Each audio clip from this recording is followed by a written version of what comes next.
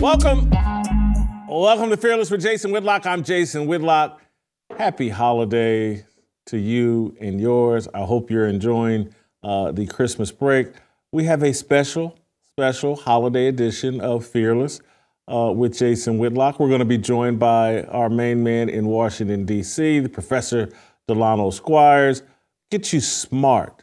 Give you something to think about and marinate over the holiday season, something to talk with your family about while you're enjoying the holidays and Christmas. Delano, welcome into the show.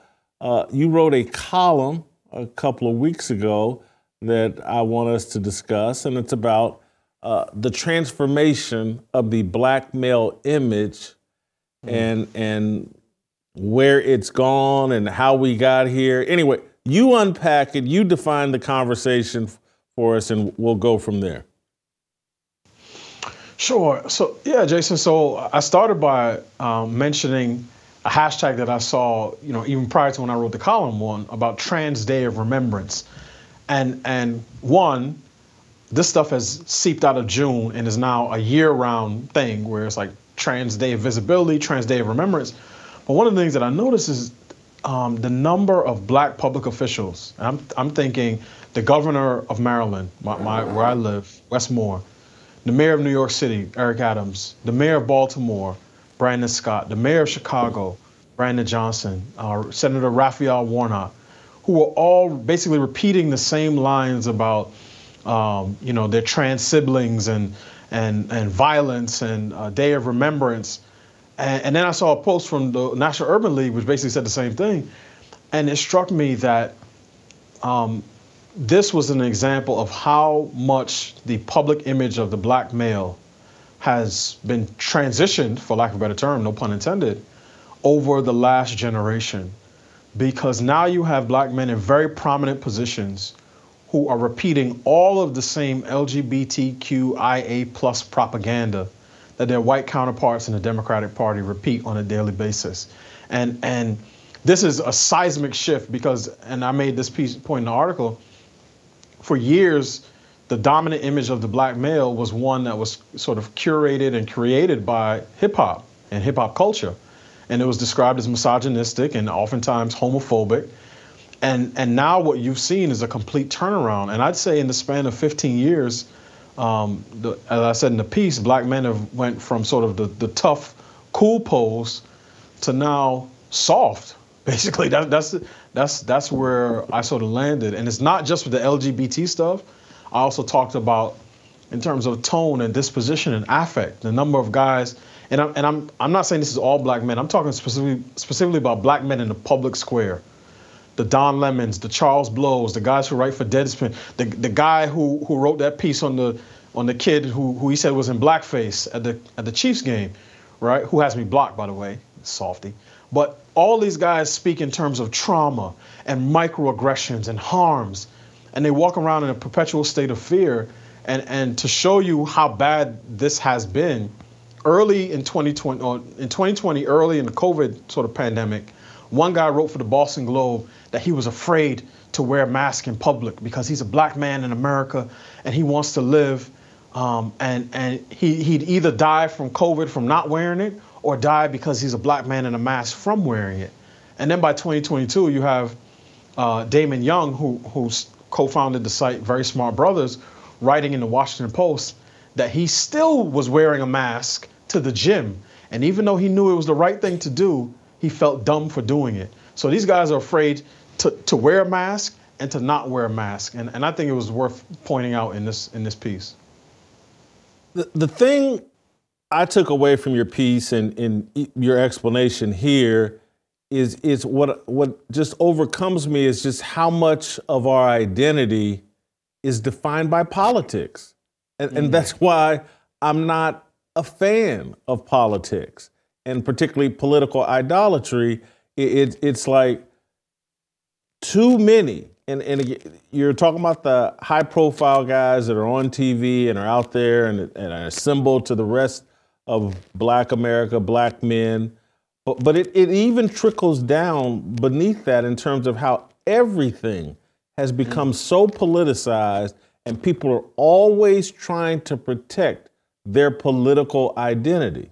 And they'll sacrifice their masculinity and everything else to make sure they're in good standing politically with the Democrat Party primarily. And I guess the justification must be, and the only one I can really think of is like my paycheck for the people you point out, Eric Adams and Van Jones and, you know, the talkie Karan Phillips, their paycheck is tied to this political identity. And look, they'll say the same about me or you, that, oh, will you guys take your positions to protect your conservative political identity? I would say, certainly for myself, and I would say for you, I'm most concerned about, and really only concerned about, protecting my Christian identity. But anyway, am I right for thinking that what you're talking about is all being driven by obsession with political identity? Absolutely. I mean, that definitely is the driving force. And you're right. They'll say, oh, well, you guys you're the same on the opposite side. But there's a few key differences. One, and I'll speak personally, and I'm sure it's the same for you. I never say anything that I don't actually believe. Whereas on the other side, these guys will say with a straight face that they believe that a man can get pregnant, right? Now, they don't actually believe that. And they don't actually believe that a man can become a woman. And the reason I know that is because any of the ones who identify as straight, I'm willing to bet the deed to my house that they would not sign up for a date with a woman who actually was born with male parts, right? So the difference is that they're talking about things and affirming things in public that they don't actually believe in their private lives. So yes, this is largely driven by political identity, and a lot of it is personal gain, right? Because if you want to be a Democrat in good standing, you have to affirm the pride agenda. It is mandatory. You have to affirm and support abortion, and you have to affirm pride, all of it. And these guys know that. But it's not just the politicians, right?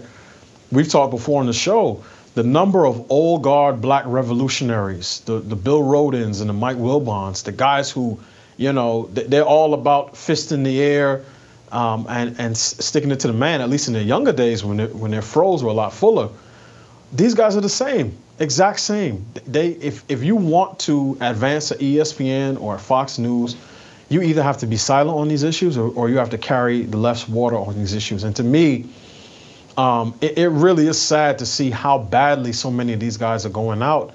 And it's not just them. And you hit on this just now when you were speaking.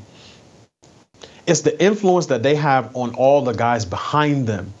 And that's why when you have see, it's one thing if you have Mark Lamont Hill saying men can get pregnant because he's an academic and people just look at, you know, regular guys don't necessarily listen to college professors. But when your favorite basketball player, whether it's in the 1990s, whether it's Charles Barkley saying, look, drink the Bud Light, guys. You know, if you're gay, I love you. If you're trans, I love you even more. And if you don't like it, then F you. Or if it's Dwayne Wade, you're talking about sort of apex masculinity.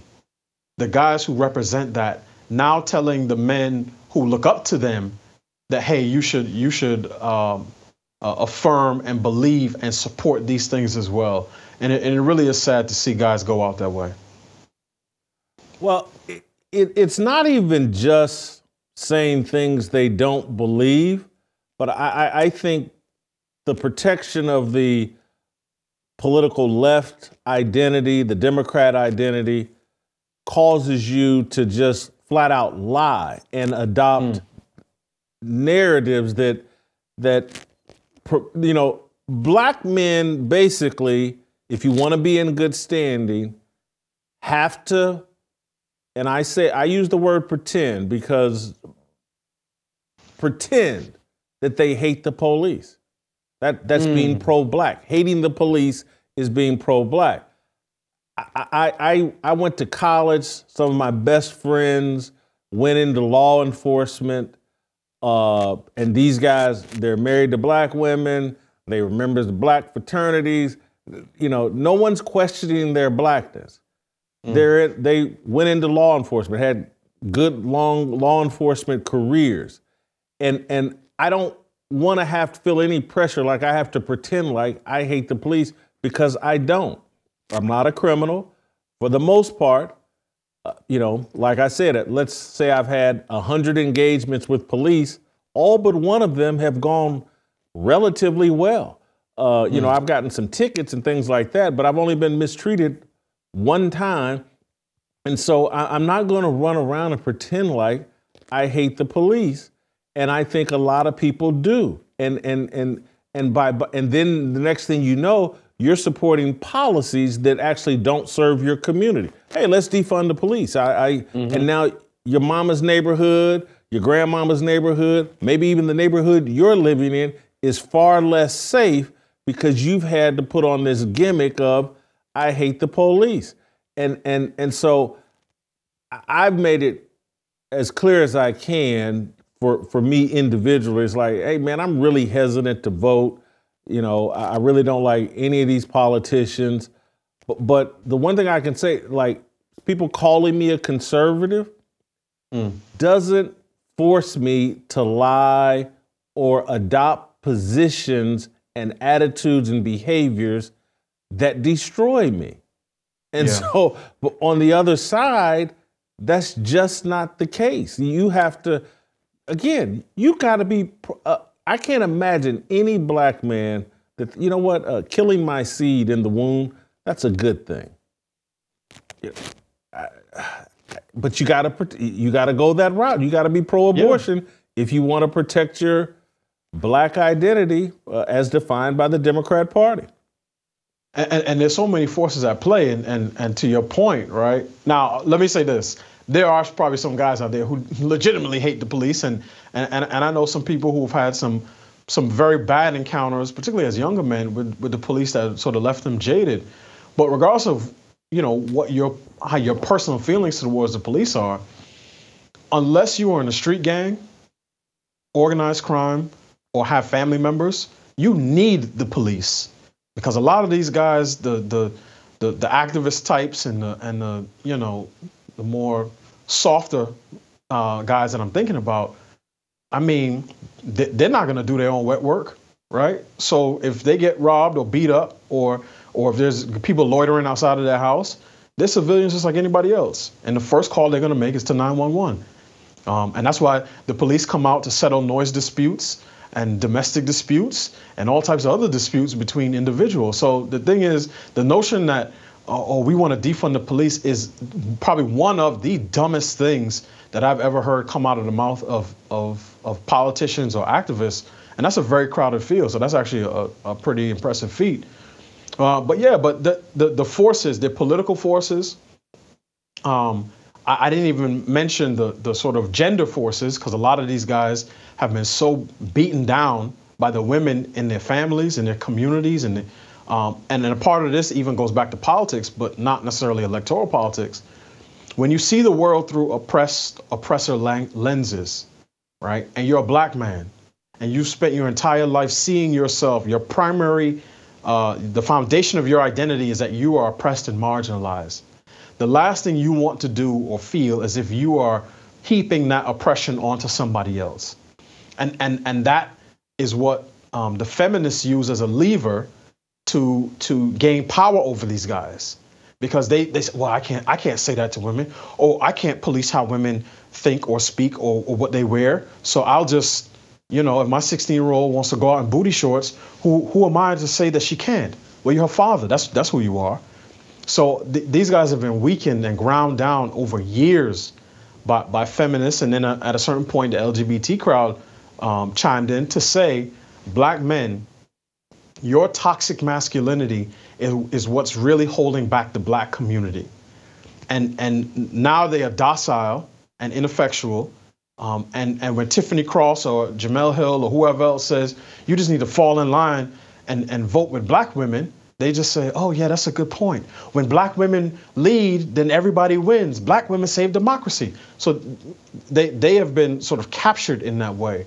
But the political piece is there as well, because they know, again, to be in good standing, these are the things that you have to say. And it is, and I said this early on the show, leftism today, modern progressivism, is a death culture. This is no longer about the local union, the electrician or the carpenters union. This is not about higher wages if you work in a factory.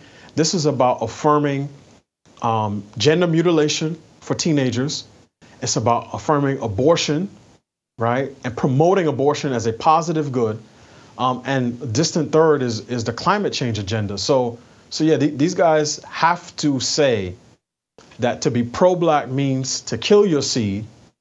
And if your seed survives somehow, it's to hand them over to Planned Parenthood for a lifetime of cross-sex hormones and Lupron in order to be a good person and a good parent. And that, to me, that death cult and that death spiral is something that we need to pull ourselves out of as a community.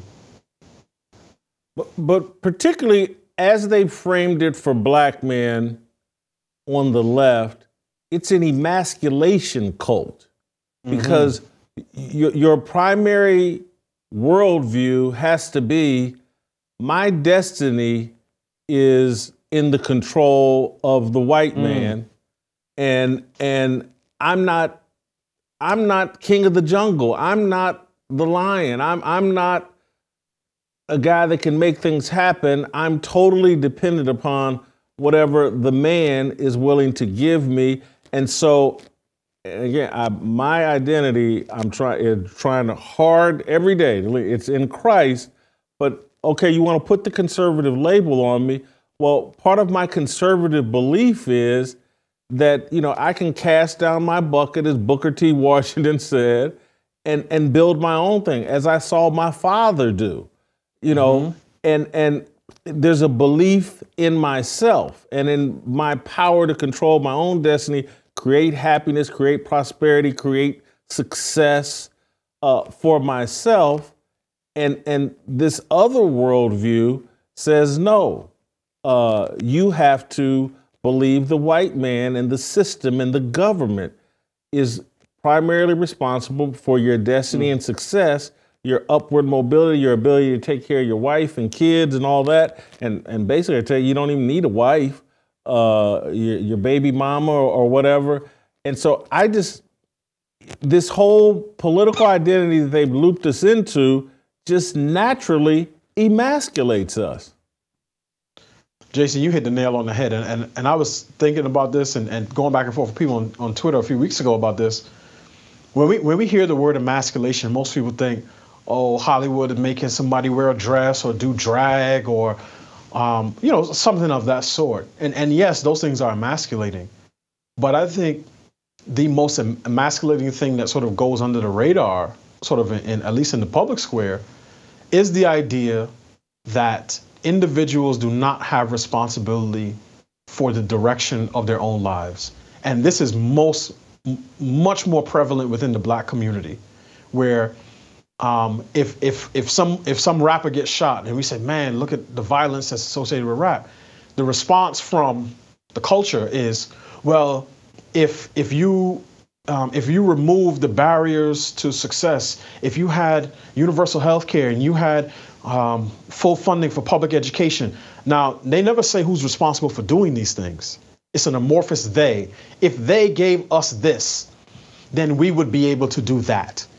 And that, to me, is the silent emasculation that is killing the black community. And I don't understand any man who would hold his own gelding shears and get on social media and say, I'm not responsible for the things that go on in my household. Some elected official or some unelected bureaucrat is responsible for that. And I'm not responsible for my own kids, right? If my 13-year-old's out there bopping people upside the head and stealing their cars, oh, it's because the rec center closed at 9 p.m. instead of 11 p.m., right? If he was at the rec center playing pickleball or hopscotch, then he wouldn't be getting into trouble. And I see this every single day, specifically when it comes to the black community. It's always somebody else's responsibility to fix something before we can do the things that we need to do to improve our own social condition. So yes, that's why I was saying because you were spot on with respect to that analysis and the emasculating effect that it has, particularly within the black community.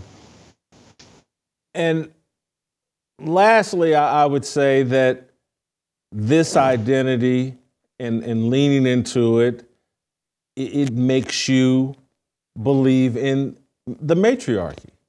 And it makes you see the Black woman as your savior.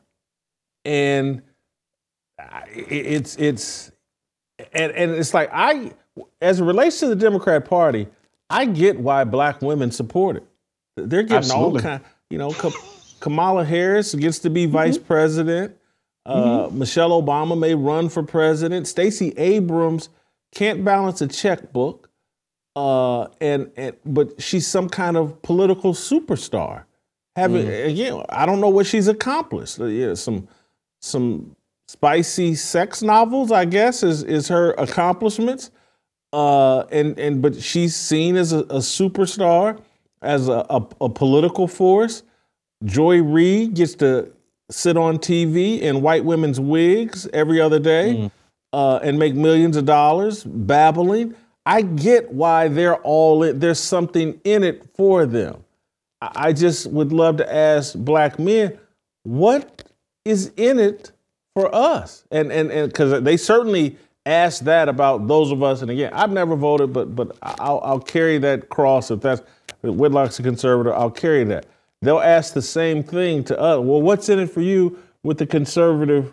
Well, first of all, I'm not looking for anything. I just want the government to get out of my way, and I'll handle the rest.